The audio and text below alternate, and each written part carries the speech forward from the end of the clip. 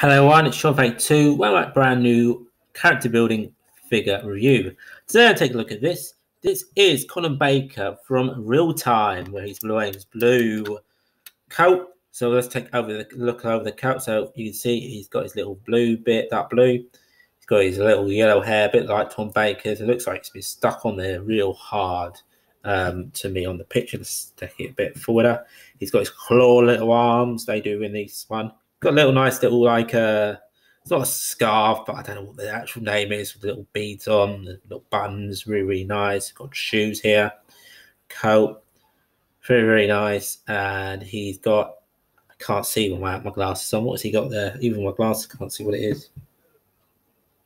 Got a badge of something.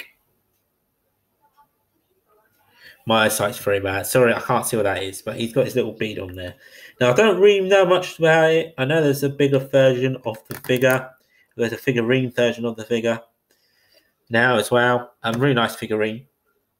It's nice to have a different variant of him.